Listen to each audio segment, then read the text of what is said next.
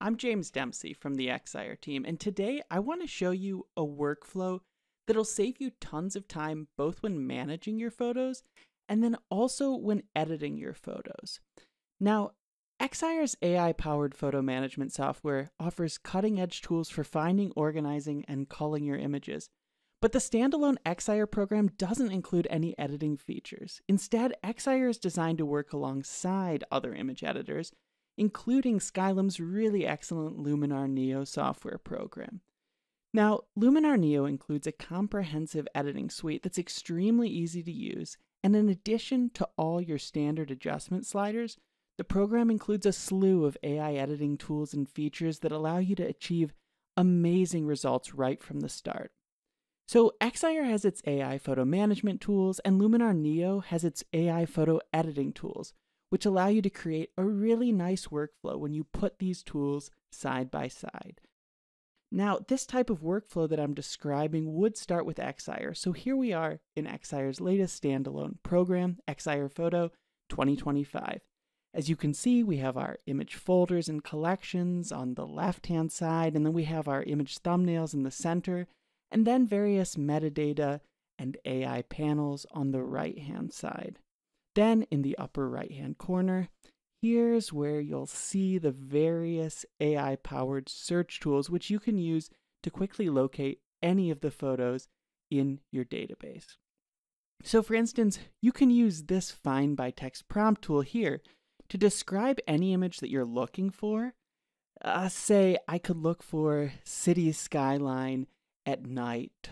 And then when I actually hit the Start Search button, Excire is going to retrieve for me the corresponding file or files.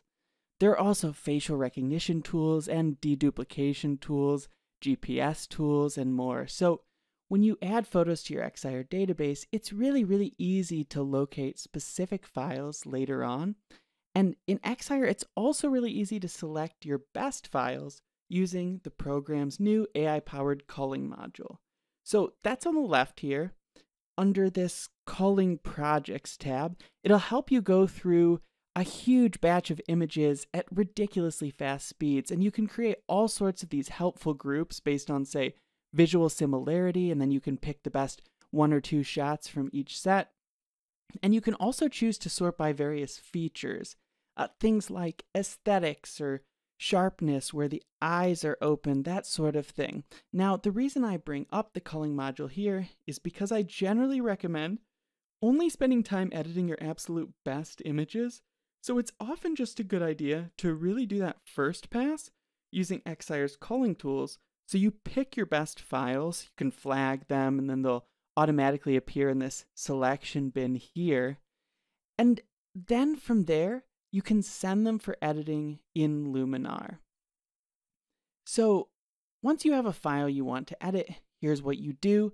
You're going to just go ahead, select a file, right-click on it, and choose Open with Luminar Neo. If you don't see Luminar Neo mentioned here, then you can always hit Choose Application, then select Luminar, and the next time you do this, the program will just appear automatically on this list. So I'm going to go ahead and say that I want to edit in Luminar Neo, and the image is going to appear right here, ready for editing.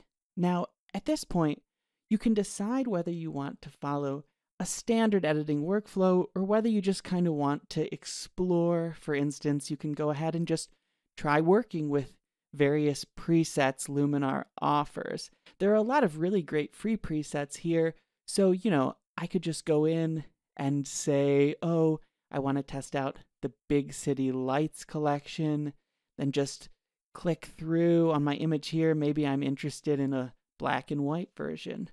Or maybe I like the idea of a more intense color graded file. So I could do that, but if I want to take a more particular controlled approach, I can always go right here to Edit and then open this module here. So you'll see all of these fantastic tools on the right-hand side, which you can go through and use to edit your image very quickly and effectively. So for this image, I might come here under Develop And then I'm noticing that the buildings don't look perfectly straight, so I might apply this transform option here, and this should straighten things up just a little bit to get me started here. The effect is fairly minor, but I think it does make a difference. Then I might come back up here to crop, and these trees on the left-hand side are looking a little distracting to me, so I'm thinking maybe I'll apply a 4/3 crop here to bring things in just a little bit and get rid of that distracting tree on the left-hand side. Maybe I'll go in a little bit more here. I'll go ahead, hit apply. Then I could always use some of Skylum's really excellent AI tools. So for instance, to make the image pop a bit more, I could boost the accent AI slider. I also could potentially use the sky enhancer slider to bring out maybe a bit more definition in the clouds here on the left-hand side. Now let me come down to the develop module, and just very quickly, maybe I want to add a bit of contrast to make things pop even further. I might go ahead and drop the highlights just a little bit to reduce the intensity of some of these very bright areas where the light's shown really strongly. And maybe I'd boost the shadows just a tad for a little bit more detail down in this bottom area. And I could say reduce the saturation here for a slightly grittier feel if that's what I was looking for. And those are just some example edits. But when you're finished, you can choose if you'd like to export as a JPEG for sharing. But if you want the edited version of your image to also be available in Excire, you can simply choose to export the image to the folder where the original file exists, or even export to a dedicated editing folder. And then you just synchronize the folder in Excire. So here, if I use the browse option, I can go ahead and make sure that the folder where this image was originally located is what is selected. And then if I were to go ahead, I say export this as a JPEG, then I'm going to come right back into Excire. Then I'll find the folder where the image was originally stored. And then if I synchronize here, I go ahead and hit start. And now when I come down to the original file, I should see the original version, and then I should see the edited JPEG file right next to it. Well, I hope you found this tutorial useful because I think that Excire and Luminar work really nicely together.